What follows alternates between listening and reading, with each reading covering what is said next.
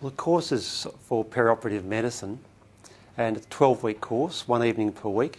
It's being run by experienced physicians and anaesthetists who have an interest in the area of perioperative medicine, really optimising the medical care of patients before and after surgery. The course covers over the 12 weeks? Well, it's become really quite apparent for those who care for patients during and after their surgery that patients are getting older and sicker and their medical conditions are becoming more and more complex with a whole range of new medications, and at the same time an expanded list of types of surgery and other interventional procedures.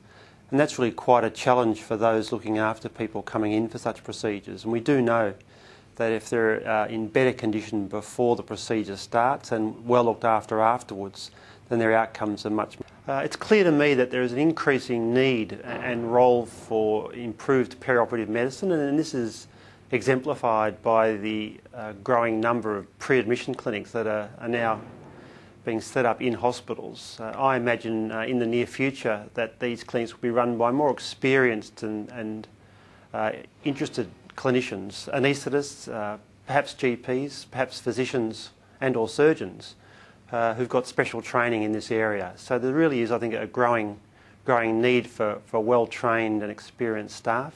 And certainly there'll be a lot more clinics in the future. I think the people who get them, I think most importantly, of course, would be anaesthetists who really are challenged on some occasions by the complexity of some of the medical conditions and the treatments being used in our patients. But I think it extends beyond that. I think it should include general practitioners who have patients on their lists who are undergoing major surgery and perhaps need to look after them in the months that follow.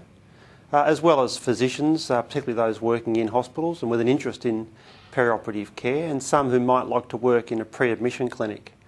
It also includes surgeons, emergency physicians, even intensive care physicians who'd like to get a better understanding of some of these medical conditions.